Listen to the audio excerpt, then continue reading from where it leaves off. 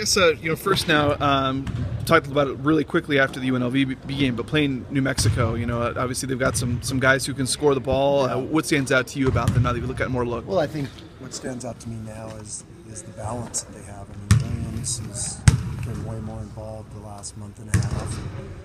He's averaging 16 a game. He's doing a great job. Those two guards have been so explosive throughout the year, and they seem like they've all settled into their roles a little bit better. And I think they're playing good basketball. There's some tall guys in the league, but he's a thick, strong, big guy. So what kind of a challenge is Williams for a team? They do a good job both offensively, and then they do a good job defensively protecting the rim. They're hard to score on, but they're really, like I said, they're really explosive offensively, and that creates a lot of problems for them. And they're the kind of guys that scare you in the fact that sometimes it doesn't matter how you guard them, they can score. That's not what you want as a defense. You want to be able to. So I guess it becomes a situation where you just got to kind of let them make every possession tough on them, and hope your offense does a good job also. Is this kind of the point in time in the schedule where you guys really hit the grind? I mean, I know you guys had the early bye, but in the last week you've gone to Wyoming and UNLV, and now you come back home, but you have the host.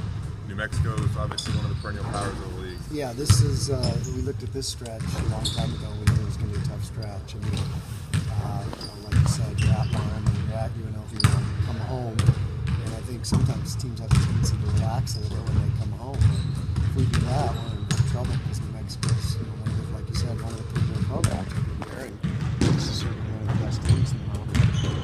I know it happened a couple of days ago, but how do you guys kind of move on from that second half? Because it's been a while since you guys have played a second half of basketball like that. Yeah, that was a tough half. I think we did some good things. I hit some big shots, and our guys battled like they always do. We just made some mistakes that maybe you can't afford to make on the road, and they seem to make.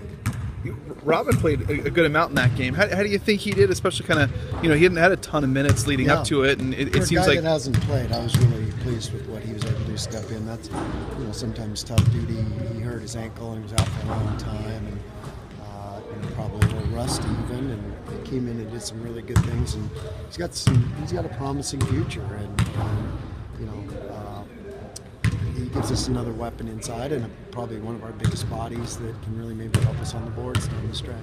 His first 2 minutes, he had 2 fouls, but it seemed like he kind of adjusted himself after that and was able to play a little more minutes. Got a big offensive rebound, and had a nice play when they Harris dropped him a pass in transition, and a nice play when he was rolling down the middle of the key. So he's got some ability. He's got great hands. He's got good instincts on the block. Like I said, he's one of our biggest bodies. There was a few weeks ago where you kind of said that there was going to be a point in time in the season where he was going to have to contribute, or you anticipated that he would contribute. Yeah, and he's just credit him too. He just comes to work every day. He's got a great attitude. And, that's what you want out of a guy that's trying to fight his way into the rotation, and he certainly has done that. He just keeps battling, he keeps working, and that's promising for us because he's a freshman that we got for 4 years that we think we can help him become a really good player at this level. How do you like playing this afternoon game at 3 o'clock? Love it. Yeah, I love it. I think it's great for the fans. Good time. 3 o'clock's about perfect start time. You come enjoy the game, then go ahead go have a nice dinner downtown or something. With the Mike Thompson got over 1,000 points for his career during that game, and obviously he played a pretty good game. Those emotions, you never know how someone's going to react, but it seems like he's a pretty even-keeled guy. But he is. He's a real even-keeled guy, and it was really neat of UNLV to honor his dad. Probably stirred up a ton of emotions in the kid, and just be able to play through that was pretty impressive. I was proud of him. I think he was a little upset that he turned the ball over. A few uncharacteristic ones, but that was kind of reflective of the team for that game. The beat thing now has become kind of a little phenomenon. What they're mentioned during the broadcast and stuff. I was getting photos of people with beet lemonade and things like that. What's that been like? What's it been like in the last week with all that stuff? Any way we can help the local beet farmers, we feel good about it. So I know it's a big industry here in the valley. Hopefully it takes off, because I think there might be something to it. Did you drink some before you ran that mile, or no? Absolutely. Okay. No question. I think it's contributing to some good things. And I think it's helping our guys, especially playing at altitude. Is the best part of it seeing their reactions when they drink it? Oh yeah, I never watch them. I just Coach Newman gives it to them on the bus. So, okay. Yeah, I saw Zach. So that was cool. I have one more question about chartering for you guys. How important was it? That was something you really kind of pushed for about 2 years ago. What was it that you really kind of wanted to push for it and make that part of this program? Well, I think like you said, we are in the grind right now, and we talked about programs throughout the country, and everybody's struggling, and everybody's kind of running in sand a little bit, and the guys are getting tired, and their health is, guys are getting sick, and the immune system's breaking down, things like that.